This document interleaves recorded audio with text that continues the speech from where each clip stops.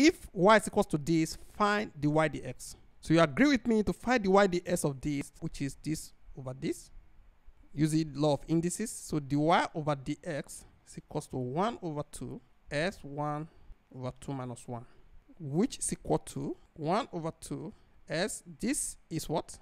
If you do this, you agree with me, you're going to have what? Minus 1 over 2. Okay, here now becomes minus 1 over 2. This alone, that is, means 1 over 2, which is equals to 1 over the square root of this.